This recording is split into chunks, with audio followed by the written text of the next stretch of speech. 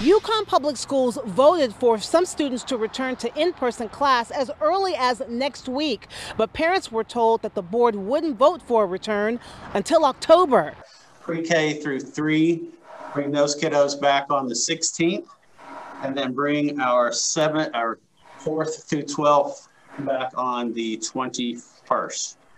The Yukon Public School Board voting to return to a traditional classroom setting sooner than they had originally planned. Their decision based on the educational and emotional needs of students. And she hasn't seen this friend in 6 months. Jody Gaston is a caregiver for students in the summer and winter breaks. She says she sees the emotional toll the pandemic has had on students. But many parents sounding off on social media, many happy about the decision, others saying the district didn't give them much time to change schedules or adjust to the in-person instruction so quickly.